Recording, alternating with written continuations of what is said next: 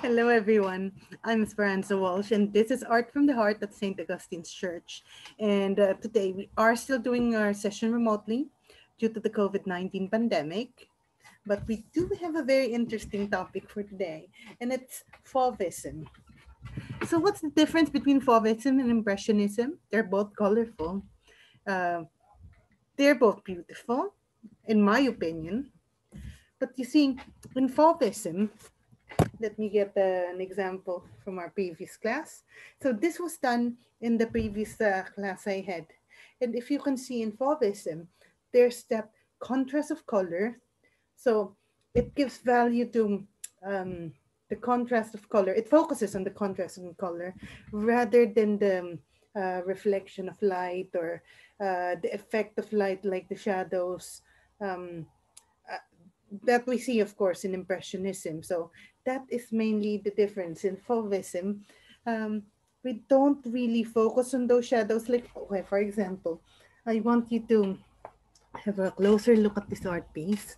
So this is a bird, and that's the bird's shadow. And the shadow is not black, it's not gray, it's not blue, it's not dark brown, it's not your typical shadow. Instead, it's purple because it focuses more on color. And the mountain, instead of a brown mountain, we have an orange one to show contrast with the greenery that lies on top of it.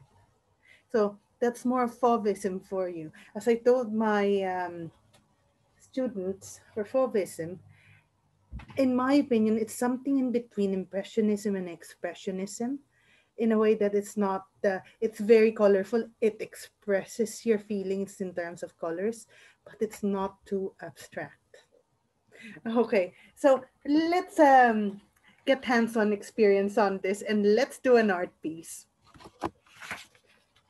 And we are going to do this one. So let's make a start. And that one is actually from this particular scenery. This is a photograph I took during our trip to New Zealand last year when I went to see my best friend for her wedding.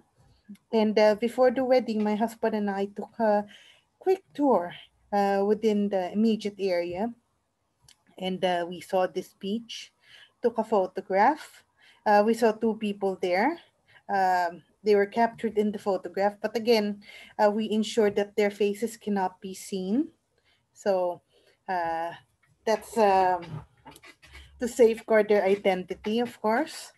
And yeah, because the focus here is more of the scenery, because I do love this scenery. So what we're going to do now is to draw a sketch of the scenery, and roughly, okay, based on the scenery, if we divide it into three, this will be a third of the paper, like so. But I would still divide my paper into three. I will just, it won't, I won't do it scaled or something like that. So if you can see, I used my uh, the line that I used to mark the position of this horizon, I lowered it a bit to a third of the page.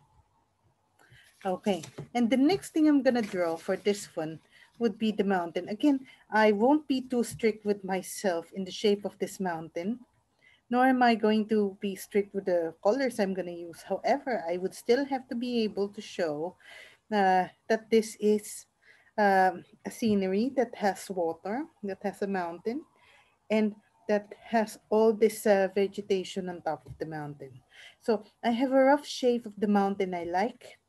Now I'm going to draw this bit here for this set of trees. And now I'm going to draw a marker for this trees over here. So here I just do that. And as I can see in this area, the area where the trees grow is narrower and then the end. So as I go towards this bit, the area which is occupied by trees, or the green area, becomes bigger. And also we have to be mindful of this. So here, the plants spread a little bit downwards. So I'm going to let it spread a little bit downwards like so. And this is going to be my trees and plants. And of course, also this one. Now, for the water,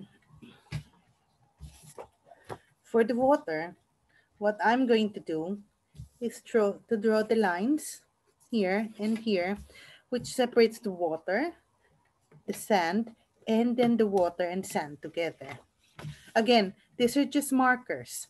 So based on this, for the water, it's about here.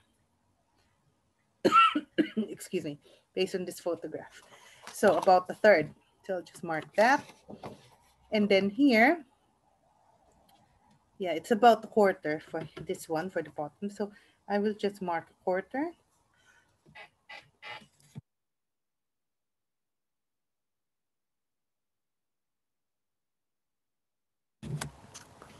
And then on this side, it's about a finger thick. And the other one is also about a finger thick. So I will just mark that one and then two. And now I'm just gonna connect the lines. This line, straight lines. And this other line, another straight line. And as you can see here, they're not the same. As I mentioned earlier, it's just approximately a finger. It can be thicker, it can be narrower. So it's not fixed.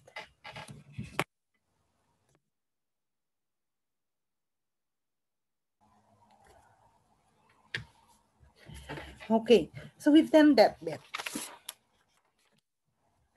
And I'm just going to draw lines to represent these people here. So there's one person here, like so.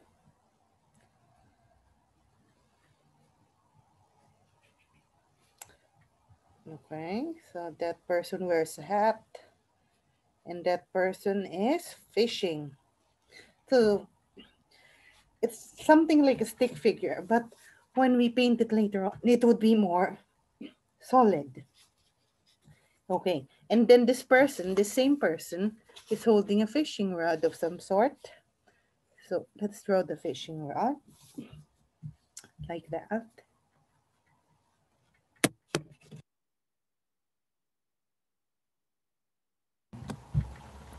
And then there's this other person over here.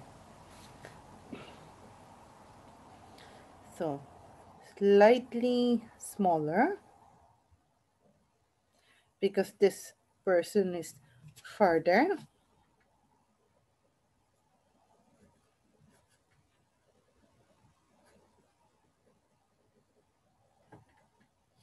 Oh, I think I did that one wrongly.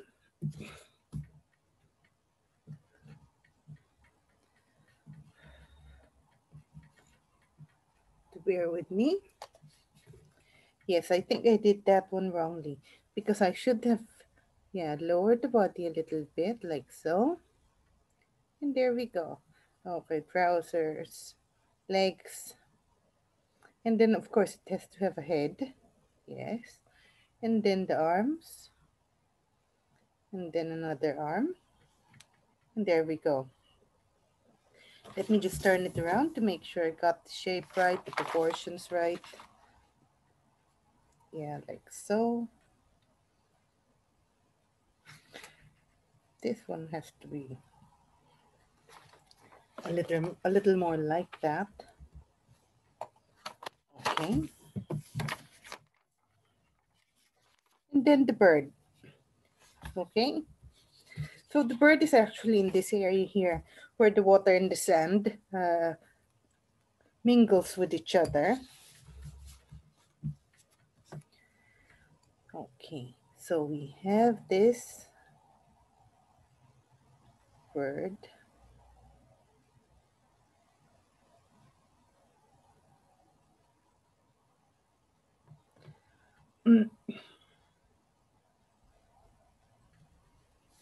Okay, something like that.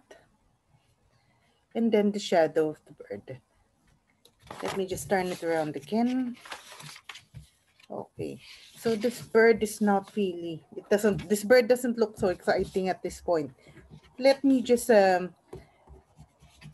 do the proportions a little bit better, because it's not as easy to draw this when it's not really facing myself.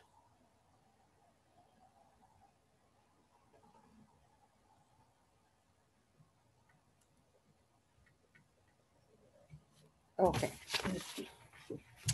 that's much better. And now we will draw the shadow of this bird. And for the shadow, I will draw it here.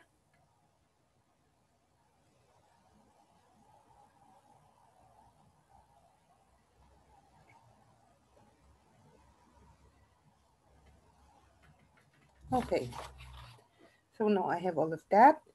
And I'm just going to erase some of the guidelines.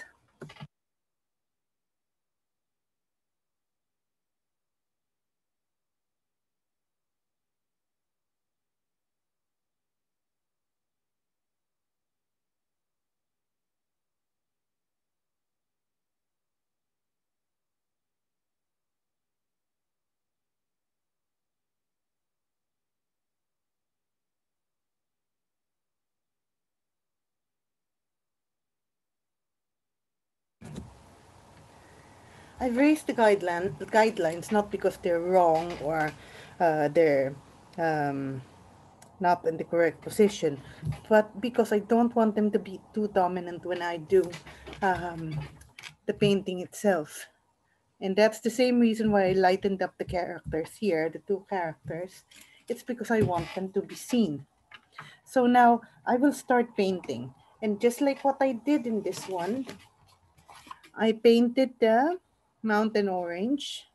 So in this one, yeah, I'm going to paint the mountain orange as well.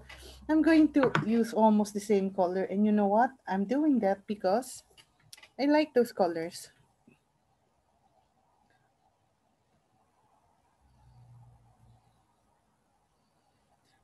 Again, if you paint mountains, you can actually use any color.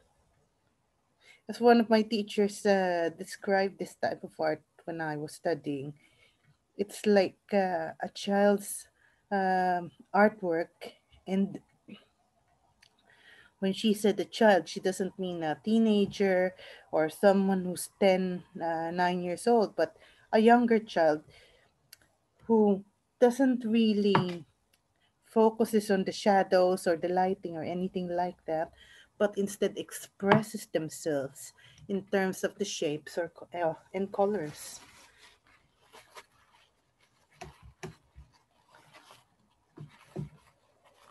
Okay, so now I have my mountains. Now I'm going to do the beach. Oh, did I just do that? Okay, I didn't intend to do that. Sorry about that. I didn't intend to paint my beach with water. I just wanted to paint it with a little bit of, yeah, yellow ochre. I will use yellow ochre just like the previous one. And that's because I love yellow ochre. But maybe a different style this time. I want to see the brush strokes.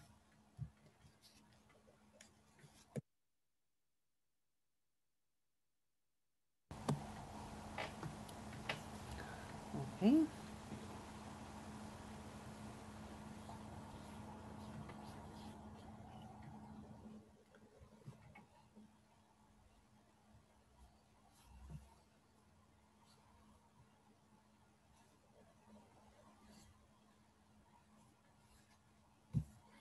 And I'm going to let some of the color go to this area where both the water and the beach can be seen interacting with each other. Water and the sand, rather. The water and the sand interacting with each other.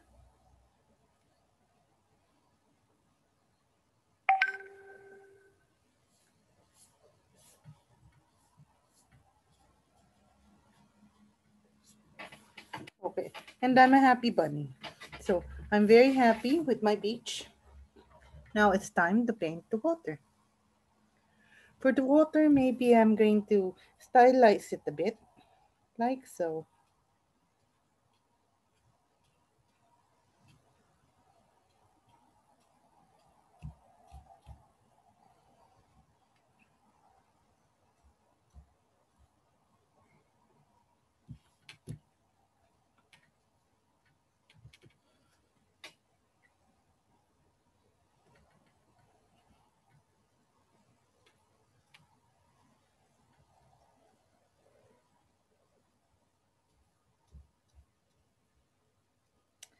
That is because I still want the water to look very dynamic. So that means by showing the strokes, I should be able to show movement in the water.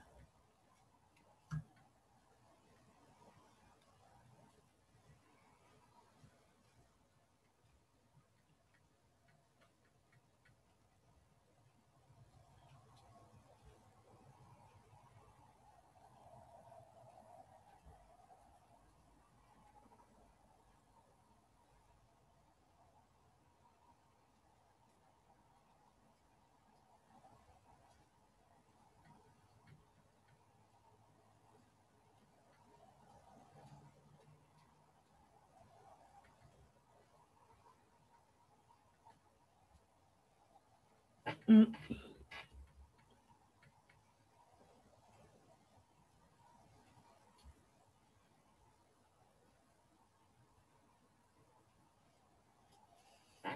So now I have the water, I have the sand. I need to go back to the mountain and do the trees. So that green area, I will start by painting that area with some lighter green paint, like so.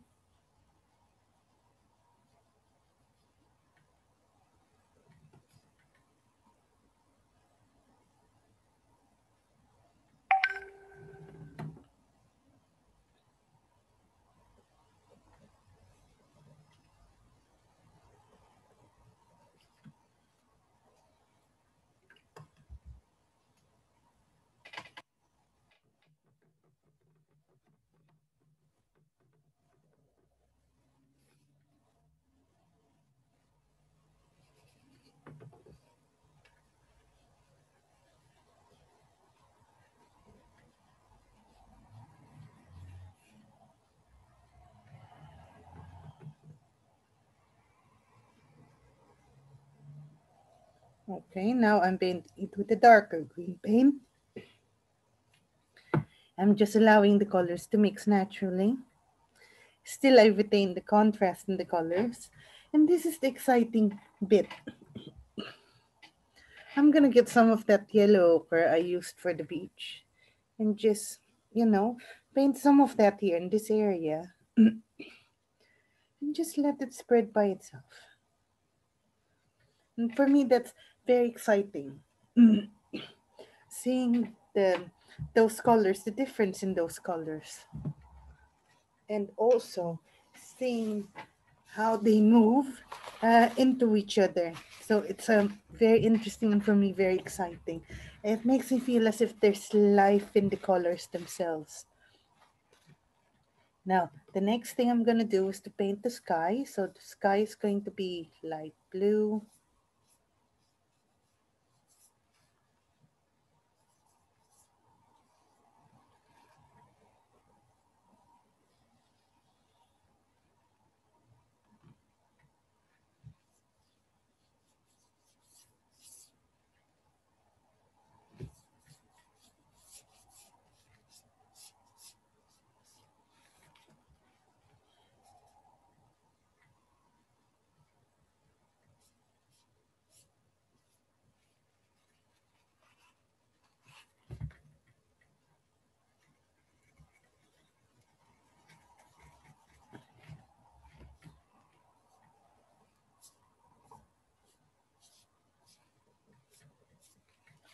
Okay, well, so far I am very happy with this art piece.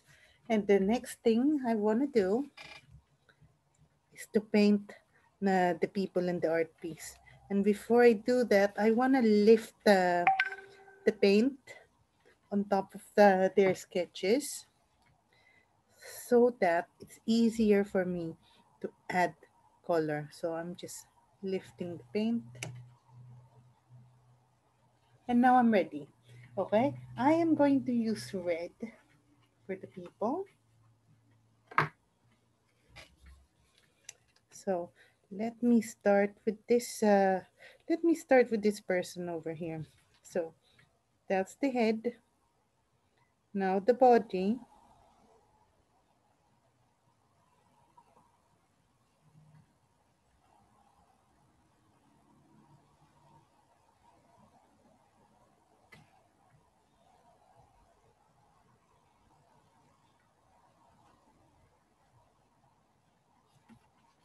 Okay, it's spreading a little bit because my blue paint is not yet dry, but I will just lift that later on. Now for this one, I would like to paint this one.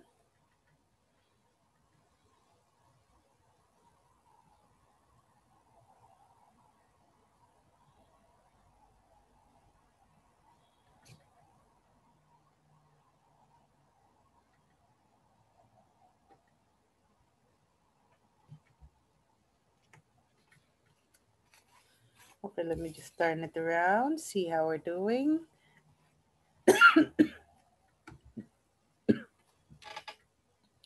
Understand which colors to lift.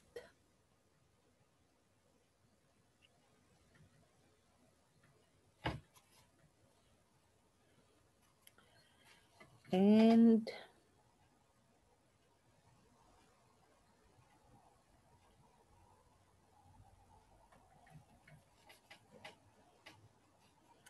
okay. Now I'm just going to add a hat here.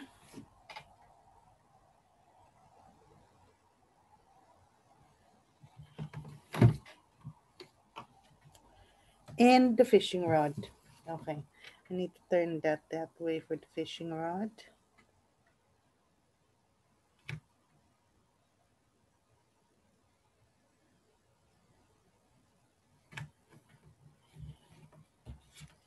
Yeah, and there it is. Okay, the paint is spreading again. I'm just gonna lift that later on. But the concept is the colors themselves. So now I'm gonna do the bird. For the bird, I should be more, how do you call this? Adventurous. And I would be. So I'm gonna use a different color for this one.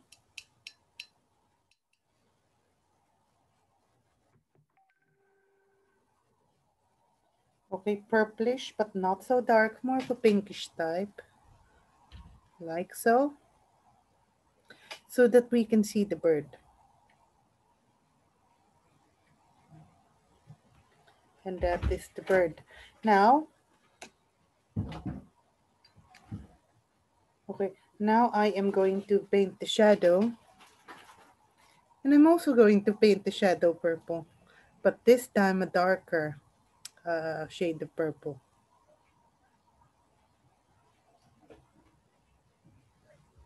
Okay, that is fantastic. So we have the bird, we have the bird shadow, we have the beach.